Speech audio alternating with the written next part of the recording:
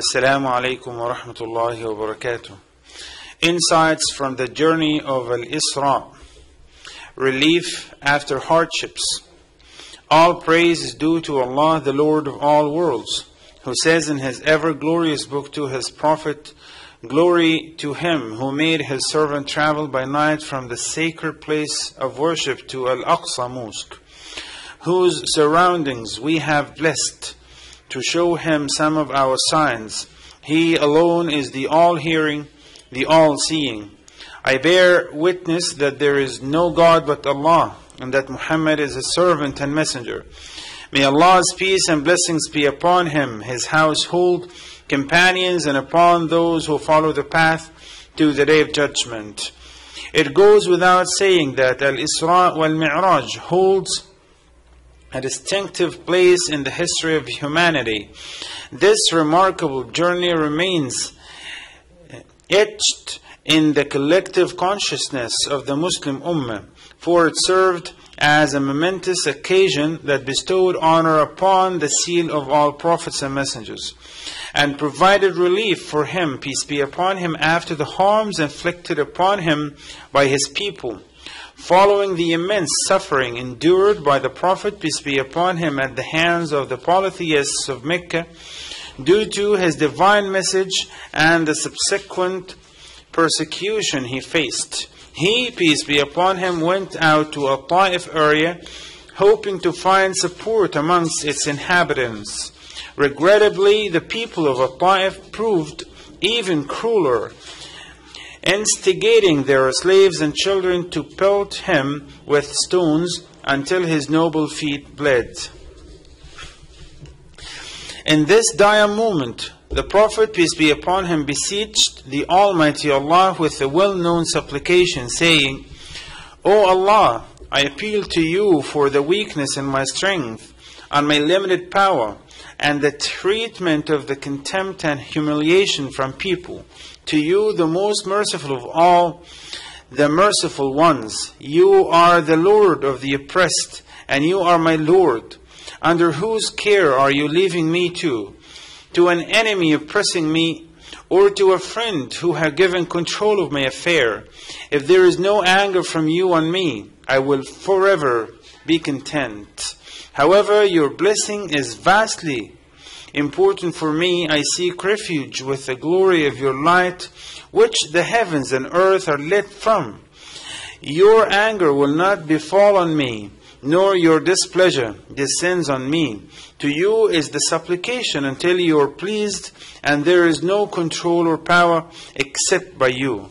At this difficult time, our Prophet, peace be upon him, lost those who used to console him and alleviate his pains. When his wife, the mother of the believers, Khadija bint Khuwaylid, may Allah be pleased with her, died, and she was his supporter.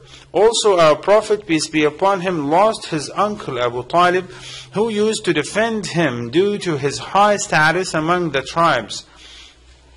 All these events occurred at one year, which therefore came to be known as the year of grief. These events impart upon us a profound lesson derived from the journey of al-Israa and al-Mi'raj.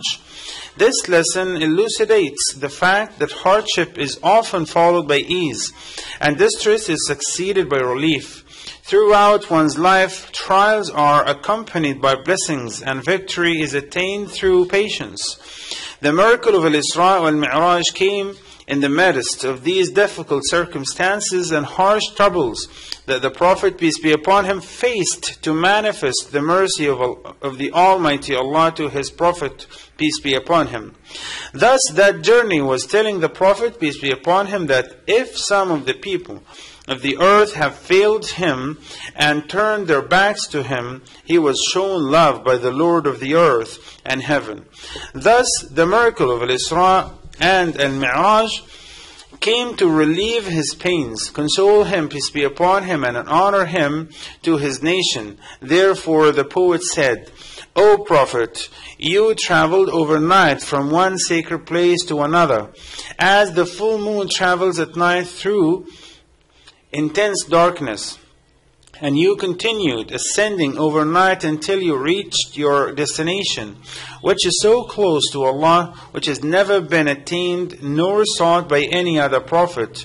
And you were preferred to lead other prophets in prayer by all prophets and messengers, just as a preference given to a servant by his master.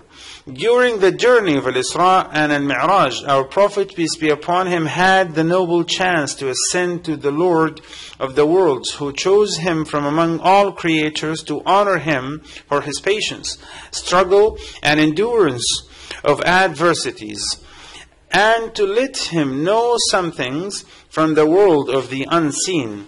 This is a great blessing and a great bounty. It is also a great lesson for everyone who suffers adversities and tribulations, that if he continues to be patient, the Almighty Allah will honor him with divine grants and divine giving.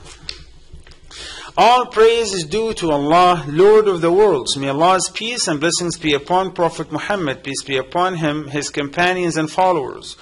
The glorious Quran and the Sunnah of the Prophet, peace be upon him, are full of hope and optimism.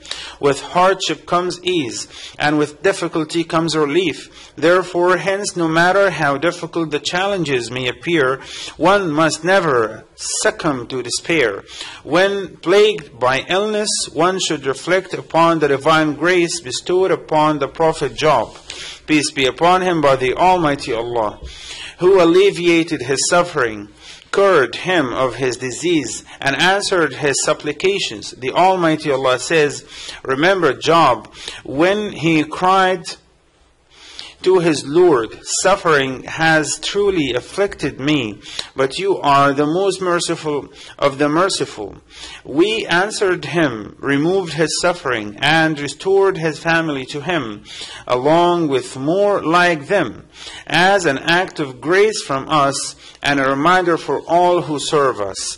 Similarly, in the times of distress, one should recall the instance when the Almighty Allah relieved the tribulations of his Prophet Jonah, peace be upon him, and rescued him from the depths of the sea and the belly of the whale.